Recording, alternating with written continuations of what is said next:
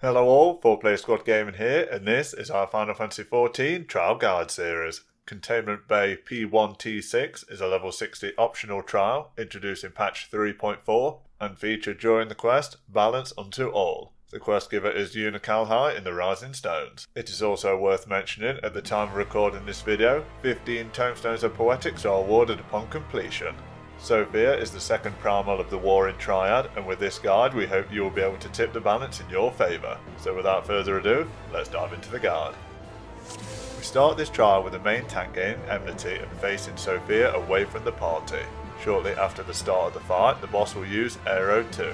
This is a large point blank AoE and knockback. This can be avoided by moving out of the AoE zone, though you will need to react quickly because of its size.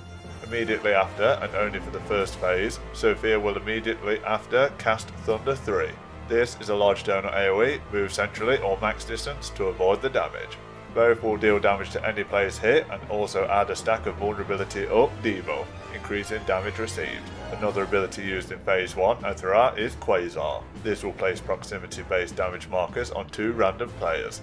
Distance yourself away from these markers to reduce damage taken. When Sophia disappears, make sure to avoid her line of sight, as she will charge across the arena dealing moderate damage, knocking players back and also adding another stack of vulnerability up. If the lower half of Sophia appears at the edge, then a straight line column AoE will be fired across. If both Sophia and her lower half appears, as mentioned before, watch out for the Sophia Rush Charge. The final ability to watch out for in phase 1 is Thunder 2. This is a frontal cone AoE focused on the main enmity threat, avoid as necessary.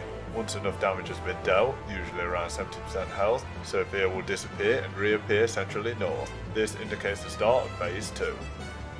Phase 2 begins with the cast of Cloudy Heavens. Sophia will summon 3 Demiurge adds and become untargetable in this phase. All players will also be debuffed with Eternal Doom.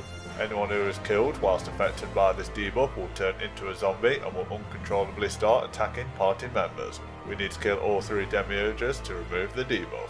Each Demiurge has its own separate abilities, being based around a Paladin, a Healer and a Lancer. It is recommended to focus and kill the second Demiurge first because of its gaze mechanic, which will confuse players for 8 seconds if they do not face away from it when it is cast. Then it is recommended to kill the third Demiurge, as this ad places ice puddles around the arena, which will deal damage over time to anyone who enters the puddle in the form of freezing.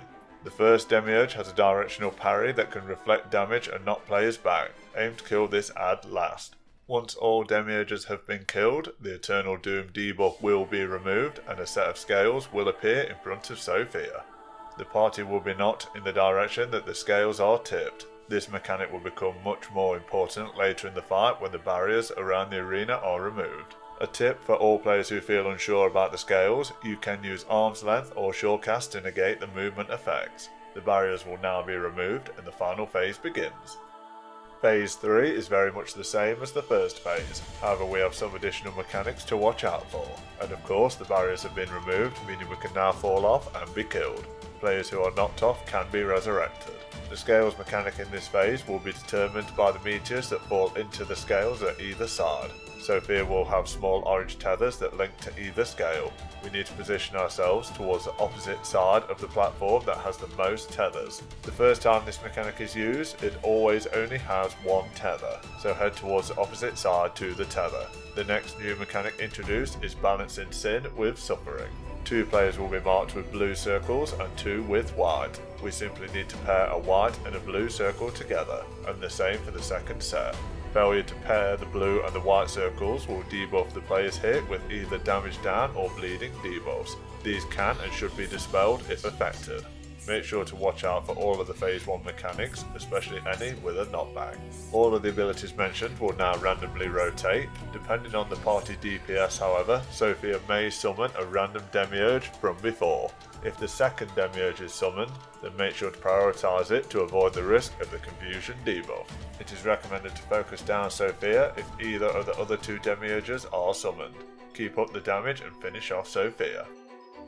And there you have it, Containment Bay P1T6 is complete. Remember to commemorate the player you believe deserves it most and receive your loot. We give this trial a difficulty rating 3 out of 5 swords. This fight is mechanic heavy and it's relatively easy to be knocked from the platform. Congratulations if you survive your first run. The special loot for this trial includes the Sophia card.